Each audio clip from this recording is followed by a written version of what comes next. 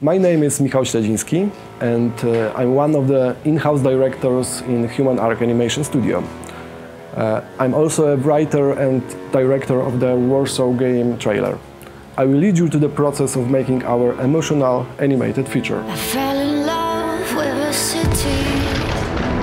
At first sight it looked pretty. We used to share the same love for grey.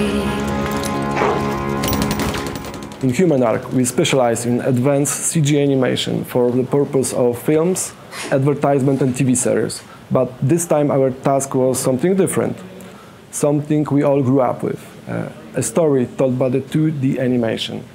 We assembled with people from inside and outside our studio, and you can call it a special task force. People who create comic books and are big fans of Japanese animation. And we started to think, how do we want to tell our story? And what the viewer should feel at the very end. We got a lot of designs from game creators. We knew how the game works, and we knew the settings. Well, I mean, we know the setting because we are walking and driving on these historic streets every day. We also knew that Warsaw Uprising isn't an easy topic, and we need to focus not on the historical or ethical side of this tragic event, but we wanted to be on the people's side. And that meant it couldn't be a happy story. When people fight for their city, it means they are fighting for their families, their friends and their close ones. And this meant that the heartbreaking war story had to be told. And we got only 1.5 minutes to achieve that. We wanted a condensed, tragic story that emphasized the roles of both women and men during the Warsaw Uprising.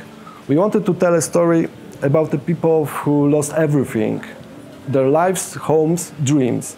Everything was burned to the ground. We used every 2D animation technique that was needed at some point of the creating process.